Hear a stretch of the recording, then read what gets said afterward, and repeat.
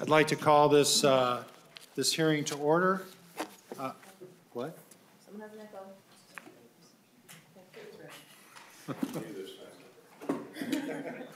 All right, I'd like to call this hearing of Senate File 4091 Conference Committee to order.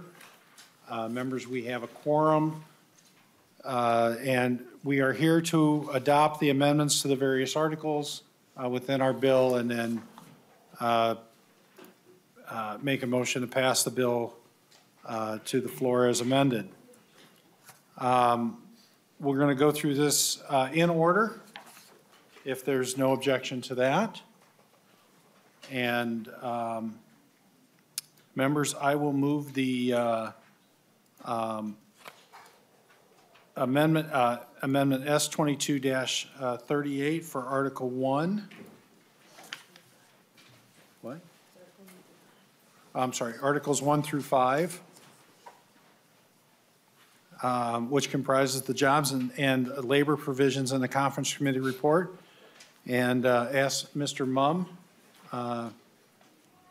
to walk through the fiscal, Senate fiscal positions, and then we'll have Ms. Eng do the House fiscal provisions walkthrough of the appropriations. So, Mr. Mumm.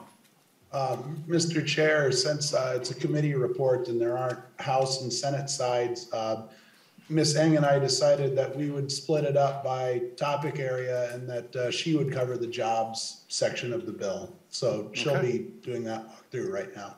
Thank you. Ms. Eng, it's whenever you're ready.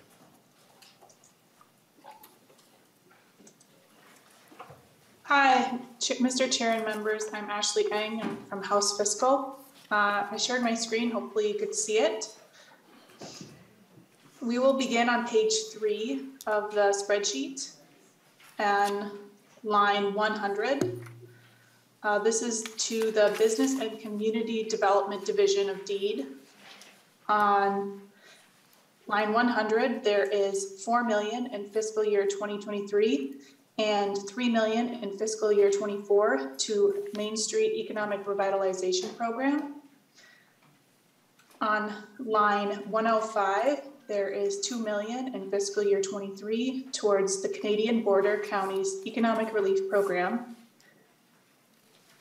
On line 109, there is $231,000 in fiscal year 23 and $1,560,000 in the tails to the Join Us marketing campaign. On line 112, there is $1 million in fiscal year 23 from the Workforce Development Fund to the Women's Foundation of Minnesota.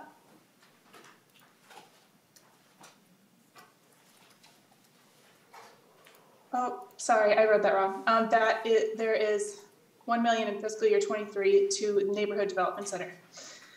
On line 114, there is $500,000 in fiscal year 23 from the Workforce Development Fund to Enterprise Minnesota for their Small Business Growth Acceleration Program. And on line 115, there is $500,000 in fiscal year 23 to the Emerging Developer Program. Looking down at line 120, these are amendments to current law. On line 121, there is $1 million in fiscal year 23 and $2,360,000 in the tails to the Business Development Competitive Grant Program for technical assistance to small businesses. And line 123, there is $1 million in fiscal year 23 and $2 million in the tails to Launch Minnesota. And on line 125, there is $1,500,000 in fiscal year 23 and $2,500,000 in the tails to the redevelopment program. Now looking down at the Employment and Training Program Division of DEED, on line 133, there is $350,000 as a base in fiscal year 24 and $350,000 in 25 to the Immigrant and Refugee Workforce Liaison.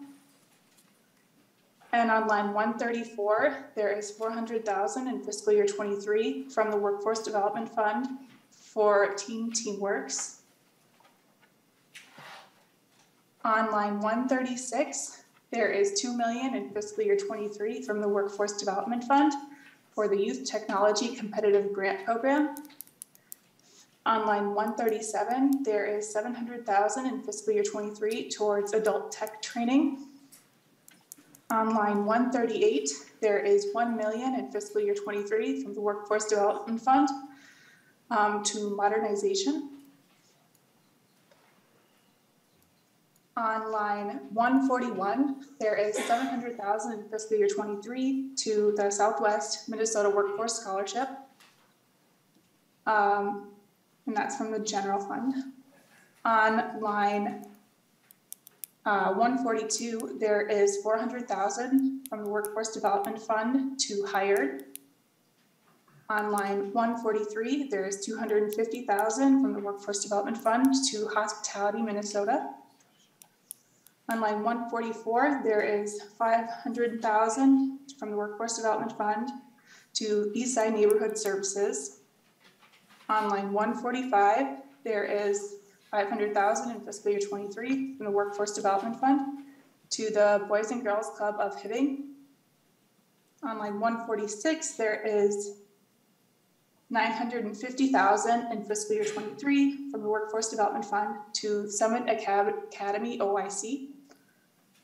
On line 147, there is $500,000 in fiscal year 23 from the Workforce Development Fund for Minnesota Diversified Industries. On line 148, there is $200,000 from the Workforce Development Fund to Kajug. On line 149, there is $450,000 from the Workforce Development Fund to Mind the Gap. On line 150, there is $200,000 in fiscal year 23 from the Workforce Development Fund to the International Institute of Minnesota. On line 151, there is $200,000 in fiscal year 23 from the Workforce Development Fund to the Minnesota Council of Churches. On line 152, there is $100,000 in fiscal year 23 from the Workforce Development Fund to Arrive Ministries. On line 153, there is $100,000 in fiscal year 23 from the Workforce Development Fund for Catholic Charities of the Diocese of Winona. On line 154, there is $1 million in fiscal year 23 from the Workforce Development Fund for the Women's Foundation of Minnesota. And on line 155, there is $300,000 in fiscal year 23 from the Workforce Development Fund to the Urban League of the Twin Cities. And now looking down to the workforce jobs totals by fund, this is going to be line 190. That section is the totals for the jobs. And so on line 191, the total appropriations in fiscal year 23 was $10,431,000 and $12,120,000 in the tails. With the revenue of the $889,000 cancellation, the total general fund impact in fiscal year 23 was $9,542,000 in fiscal year 23 and $12,120,000 in the tails.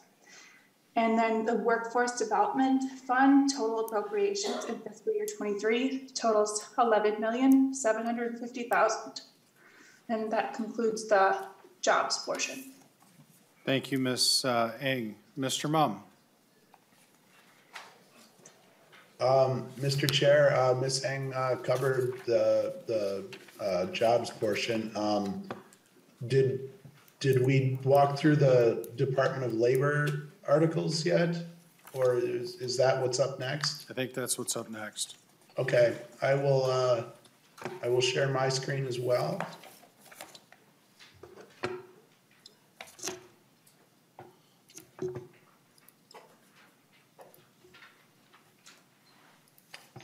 Beginning on line 204 is a $500,000 appropriation from the Workforce Development Fund for the Labor Education and Advancement Program grants, or LEAP grants. Of this amount, $250,000 must be awarded to community-based organizations, and $50,000 is for administration of the program. On line 210 is a $500,000 one-time appropriation from the general fund for the loggers safety program. On line 211 is a $200,000 appropriation from the general fund for a veterans liaison coordinator position. This has base amounts in fiscal 24 and 25 of $180,000 and $160,000. On line 218 is a one-time Workforce Development Fund appropriation for the Abijah's on the Backside grant. On line 219 and 220 are increases to the Youth Skills Training Program. Of the amounts, 500 each year in both fiscal 23 and the tails is for the program itself, and 108,000, 116,000, and 124,000 is for administration of the program. On line 226 is an increase to the Department of Labor's Combative Sports Division. It's a $150,000 a year increase from the general fund. On line 240 and 241 are workers' compensation Court of Appeals appropriations. These are from the Workers' Compensation Fund.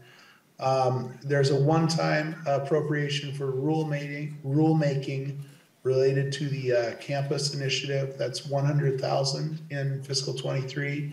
And then ongoing cost appropriations of $200,000 per year. And that is it for the Department of Labor. The total spending is general fund of $1.458 million in the current biennium and $1.88 million in the tails. The $300,000 and $400,000 of workers' compensation fund spending for the Workers' Compensation Court of Appeals, and then just $750,000 one time from the Workforce Development Fund. And that's the labor portion of the appropriations article. Thank you, Mr. Mumm. Are we going to start with Mr. Oilfontaine on review of the bill, or are we going to go to House? Go to Anna. Okay, Ms. Shalene, would you like to begin walking through the bill? Chair and members, yes, we'll begin with Article 3, Economic Development Policy. On page 24, line 9, section 1, this requires an annual report from DEED on legally mandated reports that no longer serve a useful purpose. Turning to page 24, line 17, section 2, this language prioritizes high-wage, high-demand job training grants. Further down the page, line 23, section 3, this is creating the Immigrant and Refugee Affairs Liaison effort to assist with the workforce integration of new Americans. Turning to page 27, starting on line 10, section 4, this language modifies eligible expenditures for funds appropriated for the Community Energy Transition Grants Program. Turning to page 28, line 1, section 5. This allows federally recognized tribes to participate in the Contamination Cleanup Program. Further down, line 5, sections 6 through 8.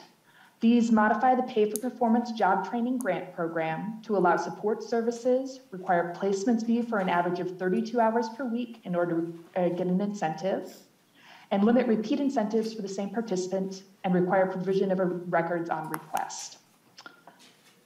Turning to page 29, starting on line 17, sections 9 through 10. These add suburban county economic development associations as partner organizations for the Main Street Revitalization Program and require annual grant rounds for funds available after March 1st, 2022.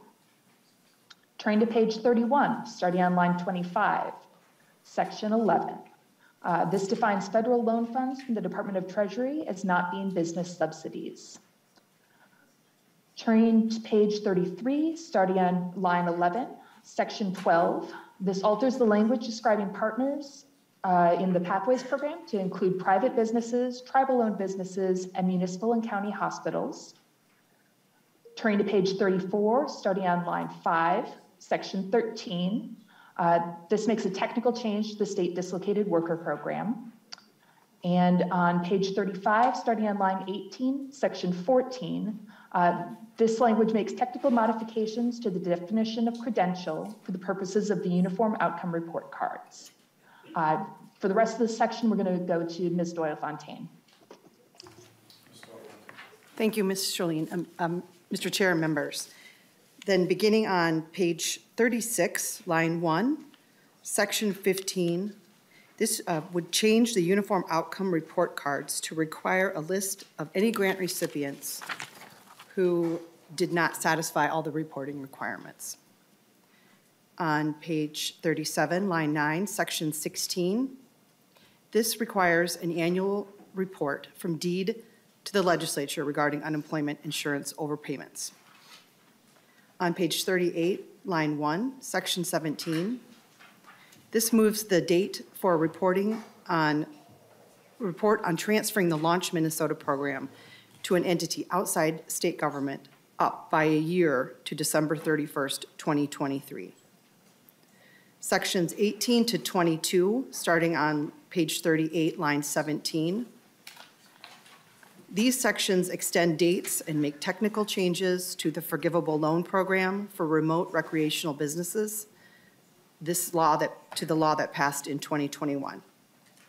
Section 23, page 39, beginning on line 24. These are two small technical changes to the recently passed Unemployment Insurance Trust Fund repayment law. On page 40, line 10, section 24, this adds a fraud prevention process to the recently passed frontline worker payment law. Section 25, page 40, starting on line 17. This would establish the Canadian Border Counties Economic Relief Program to make grants to businesses adversely affected by the closures of the Canadian border and the BWCA since 2020. Section 26 is on page 47 at line 42 at line 7. This allows grant recipients of the Minnesota Investment Fund, Job Creation Fund, and border-to-border broadband programs to incur eligible expenses for up to 90 days prior to an encumbrance being established in the accounting system.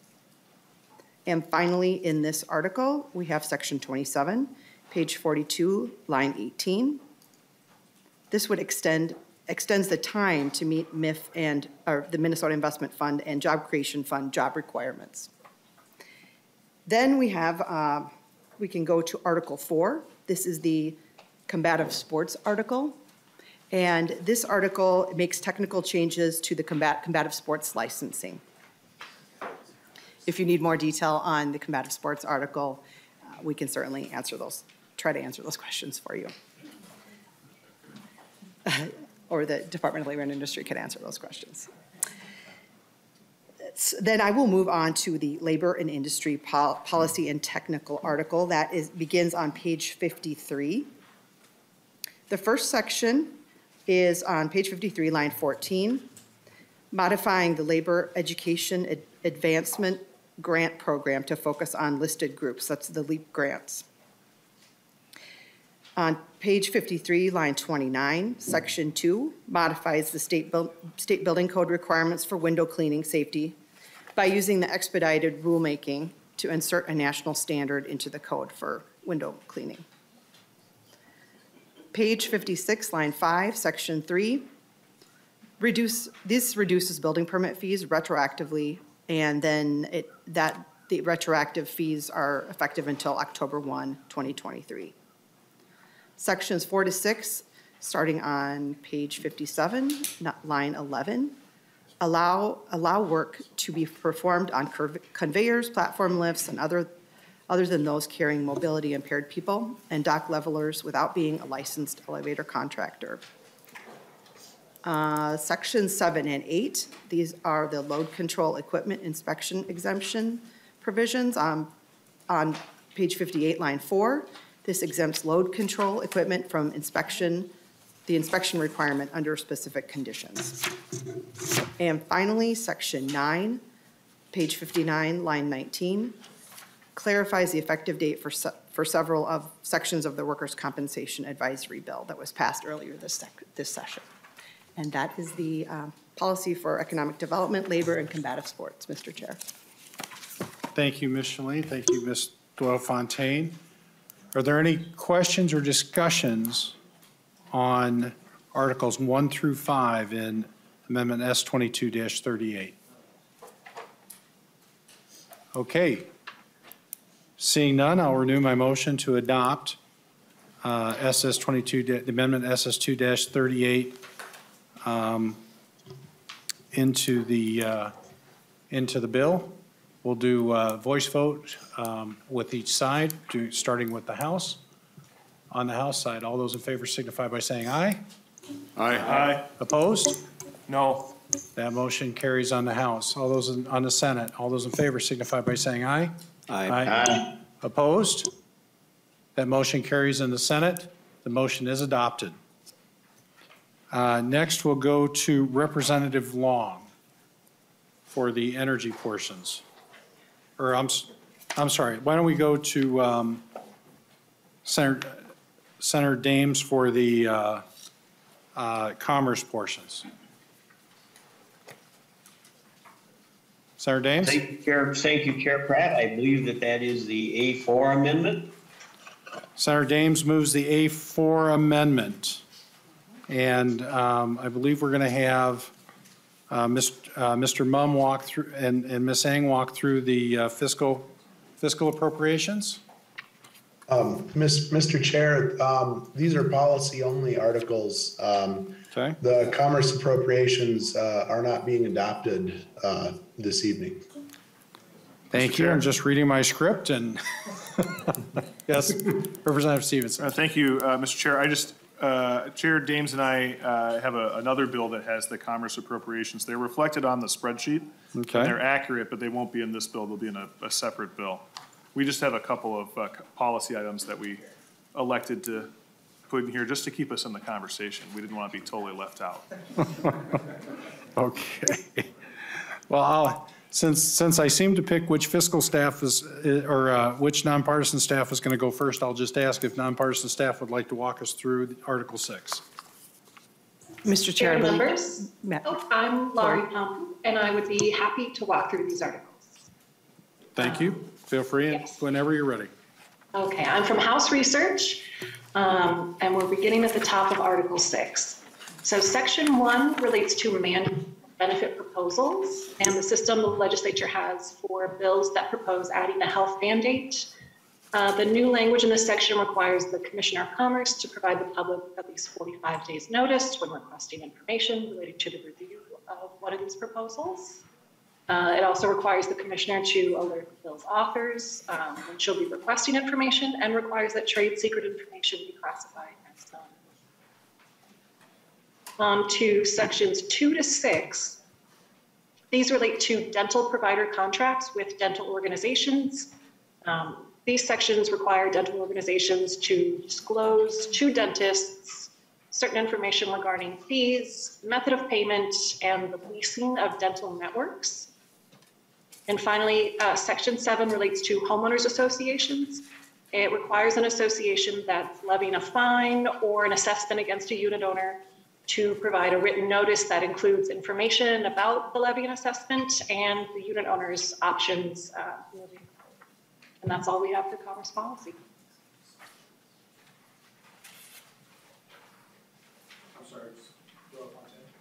I'm sorry. I was having a side conversation. Is there additional discussion?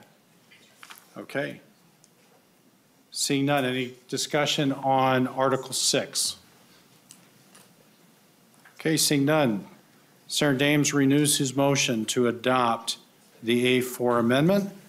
Again, members, we will do it by chamber, starting with the House. House members, all those in favor signify by saying aye. Aye. Opposed? That motion carries in the House. On the Senate side, all those in favor signify by saying aye. Aye. Opposed? The motion carries on the Senate. That motion is adopted. And Representative Long, I believe you have the energy, move the energy provisions, the RS 122-11 amendment? Yes, Mr. Chair, I'd like to move that at this time. Thank you. Representative Long moves the RS 122-11 amendment. Mr. Mum or Ms. Ng, whoever's going to start, please feel free to begin when you're ready. Mr. Chair, I will walk through the energy spending in these articles. It's kind of scattered throughout, so the order of the spreadsheet doesn't reflect the order that these items appear in the bill, but there on line 3, there is a $4.15 million appropriation for the Solar for Schools program. That's for the territory outside of the Excel service area. And there's a base amount in fiscal year 24 of $3.8 million from the general fund. On line 6 is the weatherization assistance program that originated in the House bill.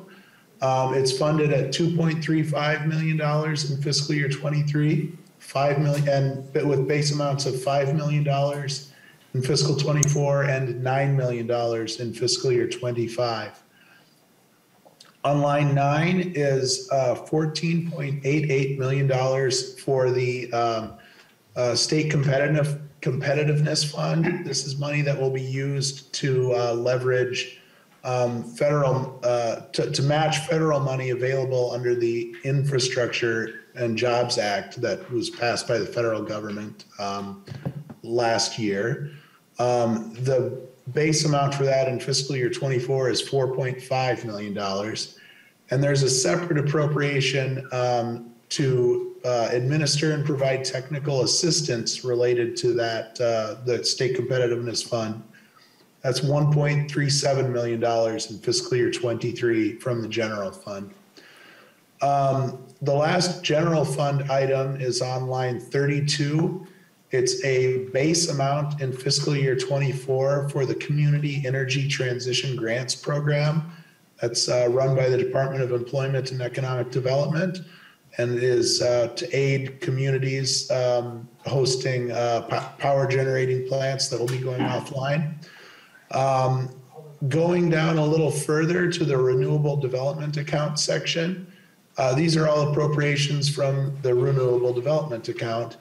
In fiscal year 23, there is a $2.29 million appropriation for the Granite Falls hydropower project. This is to cover cost overages that were not met by the previous appropriation.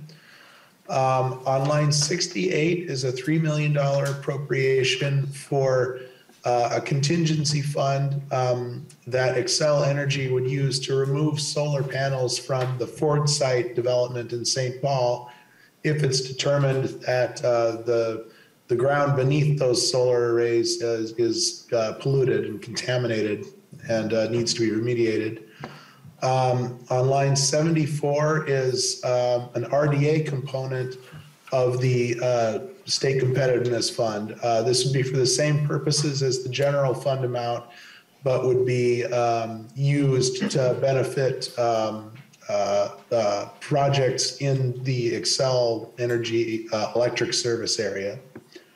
On line 78 is a $3.5 million appropriation to install solar panels on the roof of the National Sports Center in Blaine. And on line 81 is another appropriation for the Community Energy Transition Grants Program. This is a $3.5 million appropriation in fiscal year 23 that is one time. The total spending by fund for the energy and utilities area is $22.75 million in the current biennium, $23.8 million in the tails from the general fund. I'm sorry, I skipped over lines 87 and 88. These are amounts that Xcel Energy gets to withhold from their annual deposit into the renewable development account. The first item on line 88 is an $8 million amount that they can withhold in fiscal year 25 for the Solar for Schools program. This would serve customers within their electric service area. And on line 89 is an extension of the Solar Awards Incentive Program. It increases the amounts by $5 million each year in fiscal 24 and 25. And then not shown on the spreadsheet, but listed here is a $10 million withholding amount in fiscal year 26 as well. And the total spending from the renewable development account is $18.04 million in fiscal year 23. And then the net impact over the next biennium is $18 million. And that's it for the energy articles.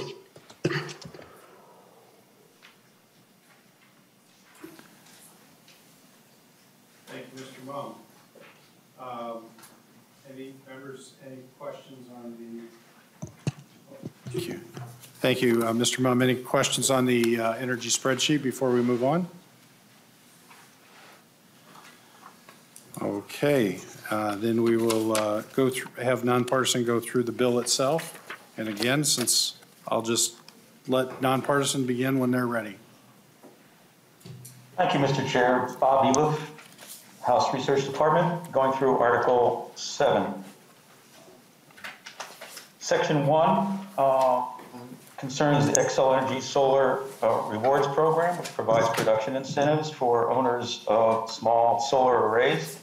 As Mr. Mum just mentioned, it increases spending fiscal year 23 and 24 from $5 million to $10 million each year, and extends that program to 2025 for $10 million.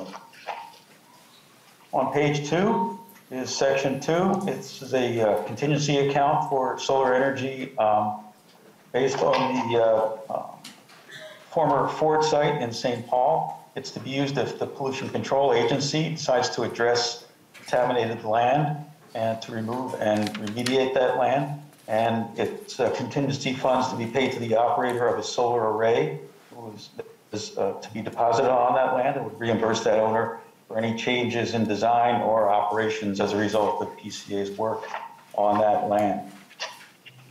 Section 3 at the top of page 4 and the following section, section 4, deal with the Community Energy Transition Grants Program, making eligible communities that are hosting plants whose operating license is set to expire within 15 years, and also allowing those grants to be made by the commissioner on a rolling basis. At the bottom of page 4 is section 5, which changes the date for reporting of cold weather rule information. On page 5, beginning with section 6, from section 6 through sections 14 on page 22, deals with a process of utilities commissions for utilities that are facing costs resulting from extraordinary events such as storms which damage facilities, or a temporary large increase in wholesale natural gas prices. This process allows companies essentially to sell corporate bonds at lower rates of interest than they would ever otherwise be able to do to save customers over time as those costs are being repaid. And that takes us to page 22 in this section. Section 15 in the middle of the page regards the sale of assets by utilities. No approval from the Public Utilities Commission is required unless the sale of those assets is $1 million or more. That threshold used to be $100,000. At the bottom of page 22 is section 18. This is language that allows the Public Utilities Commission and the Department of Commerce to assess utilities with respect to the securitization costs or costs associated with securitization that I talked about earlier. Article 17 and going on to the next few pages to Article 20 are sections dealing with state supplementary grants for the weatherization program. That extends to page 25, and at the bottom of that page is a section that allows tribal contract schools to be eligible for the Solar on Schools program. On page 26, section 22, this language allows Excel to withhold $8 million in 2024 from the renewable development account for the Solar on Schools program. And section 23, the state energy competitiveness account establishes an account that would be used to match federal funds from energy grants, and also provides legislative oversight over those grants. On page 28, in the middle of the page, are 3 sections dealing with the commercial PACE program, which expands those programs to include agricultural projects that improve water and lands. Takes us to the bottom of page 30, section 27. Just changes the reporting date on the telecommunications access program. At the top of page 31, section 28 requires a plan from Xcel Energy when it decommissions its Oak Park Heights coal plant. And section 29 in the middle of that page requires the Department of Commerce to provide technical assistance to organize and operate a tribal advocacy council on energy by the 11 federally recognized Indian tribes. And Mr. Chair, that takes us to page 32, which is the finance information that Mr. Ramon just spoke of. So that's the end for Article 7. Thank you, Mr. Are there any questions or discussion? And before we go to any questions or discussion, I want to thank you. I want to thank Senator Senjum and Representative Long for adopting a portion on page 30, I believe it was page 30,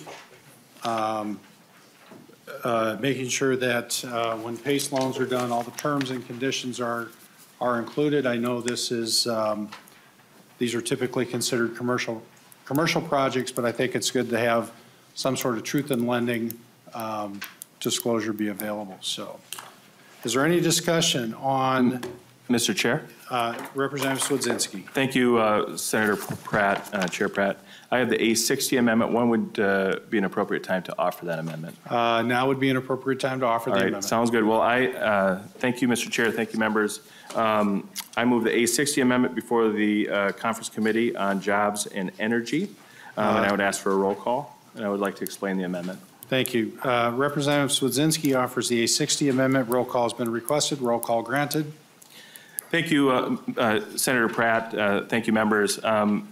You know, after a long year with high energy prices, we've seen small businesses, we've seen families really feel the effects of the increased cost of energy. And, you know, there are very few tools that the state of Minnesota can do. And as a Republican, one of the big things that we look at is taxation and the cost of doing business, the cost of raising families, the cost of living here in the state of Minnesota.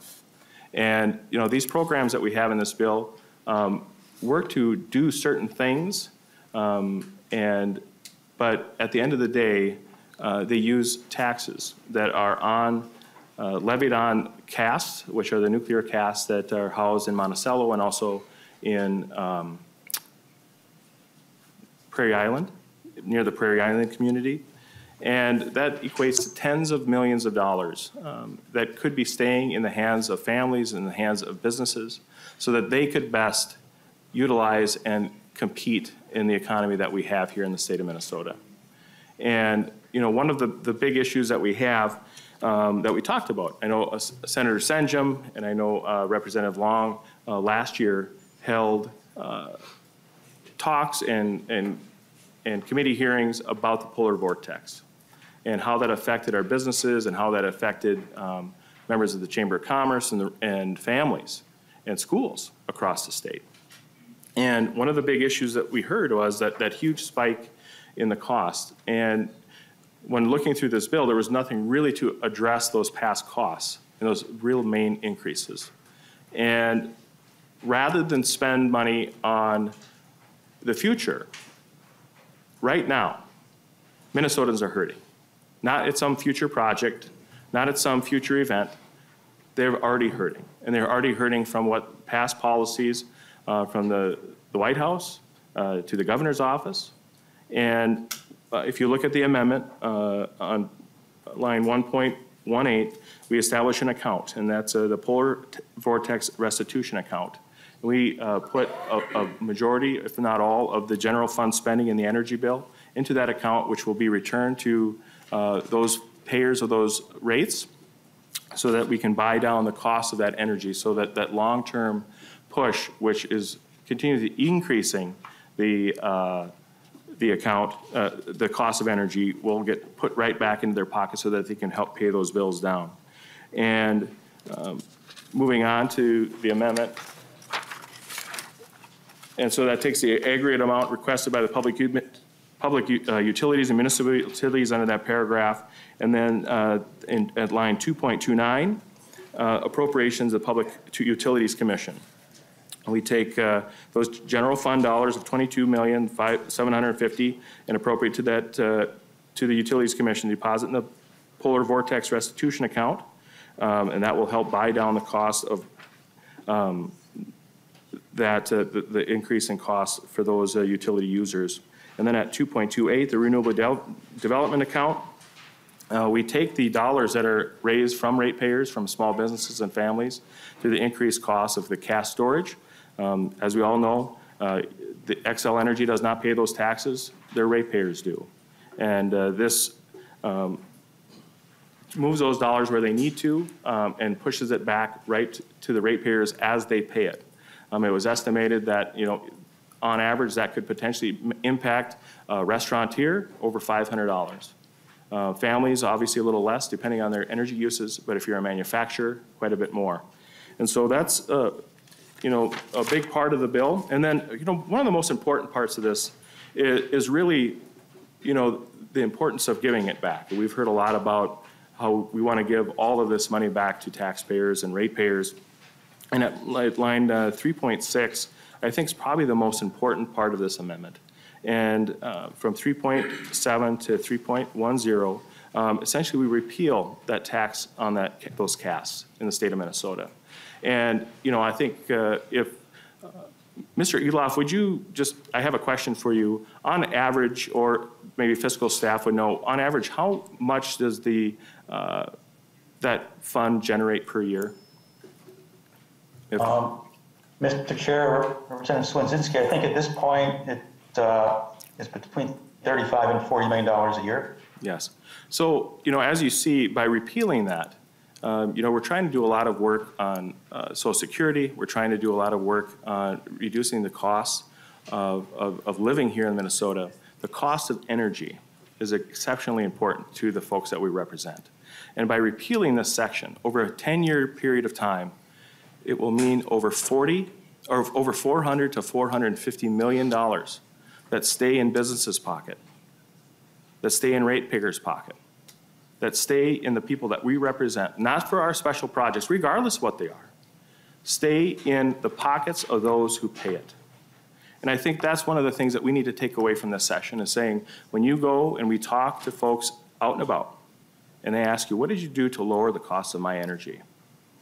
This is something that we can be proud of, and this is something that we can do, and I would ask for your support. Thank you. Thank you. Any discussion on the A60 amendment? Representative Long. Thank you, Mr. Chair. We did have some important discussion in our committee about the costs around the polar vortex, both this year and last year, and we moved a bill out of our committee to help deal with this, which this looks a lot like. That bill was moved to the tax committee, and that was because we did not have money in our target to come anywhere close to meeting the needs.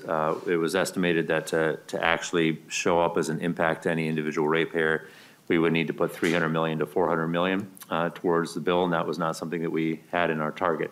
So we moved that to the tax committee, and there was just a tax agreement announced tonight, and this was not in it. It certainly was something that they could consider, and that could have been a part of it. the 300 to 400 million was not in the tax bill.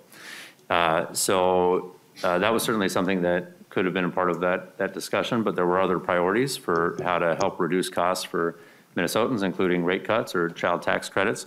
And so those will help with affordability, including for energy affordability costs. But this would delete the things in our bill that we are doing to help affordability, like weatherization, which we know saves households hundreds of dollars per year, and that's on a permanent basis. So I'd ask members to vote against this. Thank you. Well, thank you, Mr. Chair, and thank you, Representative Swedzinski. I, too, being from Greater Minnesota, want to see costs lowered. Can you tell me how you factored in the cost to Greater Minnesota and to the state of climate change if we move away from renewable energy, and how would those costs be expressed a year from now, 5 years from now, and 10 years from now? And if you can, what dollar figure you see? Thank you. Well, thank you, Senator France. That was one of the interesting things that we heard about in committee. We heard bill after bill in the Energy Committee. And I asked about every single testifier what that would mean to the environment if we passed any particular bill. And almost to a T, every person that testified said, well, it would be negligible to not really making a difference. And the response to that oftentimes was, well, we just need to do the right thing. And so from a factual reality, from a scientific standpoint, the state of Minnesota, when it moves those things forward, according to the experts, which I asked about every single person to say, what would that make a difference when it comes to the environment here in Minnesota by raising the cost of energy for families, was approximately that answer. Thank you again, Mr. Chair, and thank you, Representative Swedzinski. I'm not smart enough to know the science part, but watching some of the testimony that we prepared to have in the Senate Energy Committee, climate-related storm damage paid by insurance companies is estimated now in the hundreds of billions. And so I do think there's a cost to Minnesotans, and I look forward to the discussion about how we can keep those costs down. I wasn't there for those testifiers, but I look forward to hearing more. I'll be a no on the amendment. Thank you, Mr. Chair. Thank you. Senator Senjum. Thank you. Thank you, Mr. Chair and members and Representative Swedzinski. We come to the legislature where it's a place where ideas clash, and it's good. It's good to have these conversations and to think about this. That said, I know Chair Long and I, certainly other members on the Senate Energy Committee, and certainly Chair Long's Energy Committee have worked 5 months and in more recent days, many hours to put a bill together that we I think, has some degree of balance and is good in terms of moving Minnesota forward in this area. And so, notwithstanding this idea and this proposal, and I understand it's just there, and it's certainly worthy of conversation and thought another year. But for this year, I think that we've worked hard. We've got a bill together. I think it's a good bill. It's got pretty good balance, I think, from the standpoint of general overall acceptance, and I hope we can move forward with it, and I would recommend a no vote. Thank you, Senator Senjum. Representative Stevenson. Oh, thank you, Mr. Chair, and I also don't support this amendment. To begin with, it's a really bad deal for Minnesota taxpayers to adopt this amendment, because one of the things it does is it deletes the matching funds for the IIJA. Those matching funds unlock 10 federal dollars for every one state dollar that we invest. And so we're leaving tens of millions of federal tax dollars on the table if you adopt this amendment. And that's not, that's money that Minnesotans are paying to the federal government too, right? So this is a bad deal. It's also more than, I just want members to know, it's not just deleting the fiscal components of the deal that Senator Senjum and Representative Long put together, but several, what I think are non-controversial policy items, including the provision that you, Chair Pratt, praised a minute ago to the reform to the PACE programs would be deleted from this bill. That has no cost if we adopted this amendment. So I don't think this amendment makes sense, and I'd ask for a no vote. Any other discussion on the amendment? Representative Swedzinski. Thank you. And just a response to Representative Stevenson, I think when we do go out and we talk to constituents this fall, one of the questions they're going to do is, what could you do with the conversations we have about inflation? And, those dollars that are coming from the federal government that are focused, that they're looking for state match. No one worked for that money. It was printed. And so when you have folks that can't afford diapers, can't afford formula, can't afford to put gas in their car because the dollar is losing value, in real terms, people's purchasing power are going right down the toilet.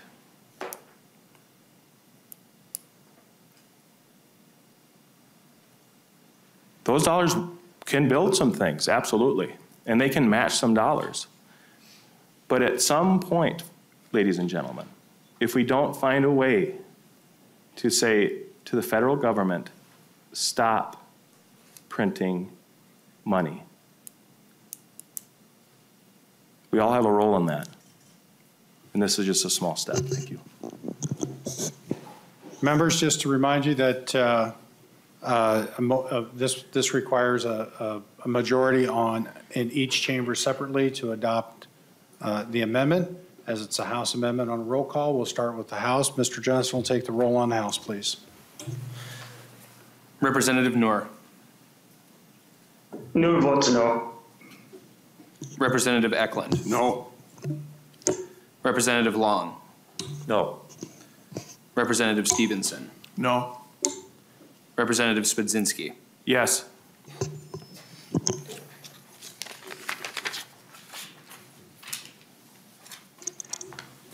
There being 1 aye and 4 nays, the motion does not pass the House, therefore the motion cannot be adopted. Any other discussion or amendments to the RS 122-11 amendment? Mr. Chair. Senator St. John. Mr. Chair, I want to acknowledge the work of many people, but especially Carlin Doyle Fontaine and the work that she and other collaborators did on putting together the document that is going to guide, if you will, legislative involvement in the IIJA process. We didn't want to give that away to the administration. They crafted a very, very kind of technical and threaded the needle in many cases to make this work for the legislature so that we have a place at the table in these decisions relative to going forward, which projects go and which don't, and so on and so forth. That was not easy work. Many hours were spent in the last couple of days doing that. And so to Ms. Fontaine and to certainly others that worked on that, I just want to say thank you. Thank you, Senator St. John. Any other discussion on the RS 122-11 amendment? Seeing none, Representative Long, will you renew your motion to adopt the RS 122-11 amendment? So moved, Mr. Chair. Thank you. We'll start on the House side. All those in favor signify by saying aye. Aye. All those opposed? No. The motion passes on the House. We'll do the Senate vote. All those in favor signify by saying aye. Aye. Aye. Opposed? That motion carries in the Senate. The motion is adopted. Members, we have Senate File 4091 as amended in front of us. Before I motion that, or before I take a motion to move the bill, I want to thank all of our nonpartisan staff and partisan staff as well on this bill. Ms. Doyle Fontaine, Mr. Baum, Ms. Elite, who helps out with the job side, Mr. Lee on energy, Mr. Newberger on the commerce side. We couldn't get this work done without you. And Mr. Johnson, thank you for being our committee legislative assistant on this process. And I regretfully don't know the members of the House side very well, but I've appreciated their expertise and input along the way in this bill. I want to thank all of the testifiers we had earlier in the week who came and discussed this bill, the agencies and their staff that not only discussed the bill in committee, but helped us work through some very technical and detailed provisions that are in the bill. And I'll turn to Representative Eklund or Representative Noor if they have any comments to make before we take a motion.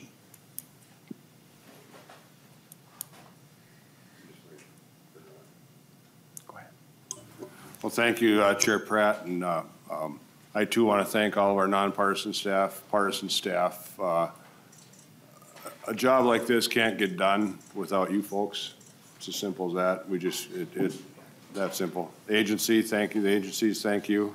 Your staff has been tremendous helping us get through this process as well, and I look forward to talking about it on the floor. Thank you, Mr. Chair.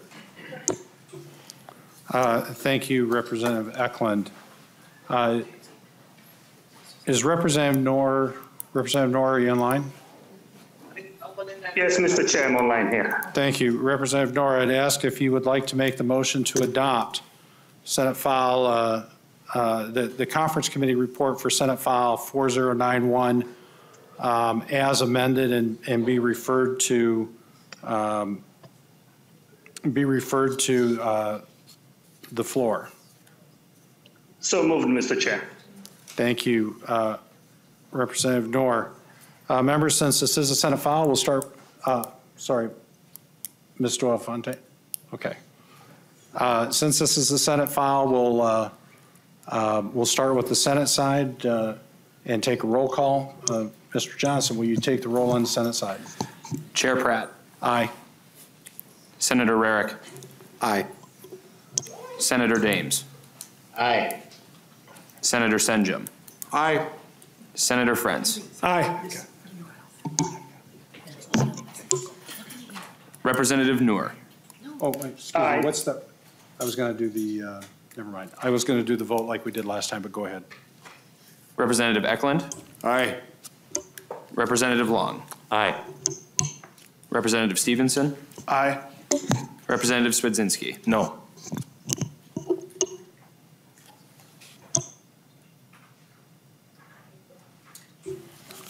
Members, I was going to call the roll on each side first, but Mr. Johnson got ahead of me. So there being 5 ayes and 0 nays on the Senate, the bill does pass the Senate, with there being 4 ayes and 1 nay in the House. The motion does pass the House. Therefore, members, the motion is adopted. Senate File 4091 as amended passes. Representative Eklund. May I ask that, where is it here? Hold on 1 second. I thought I had it right here. What are you looking for? The fixes. Oh, here we go.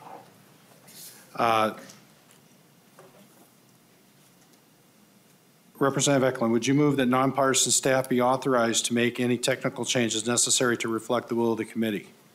That'd be my motion, Mr. Chair. Thank you. Representative Eklund moves that nonpartisan staff be authorized to make any technical changes necessary to reflect the will of the committee.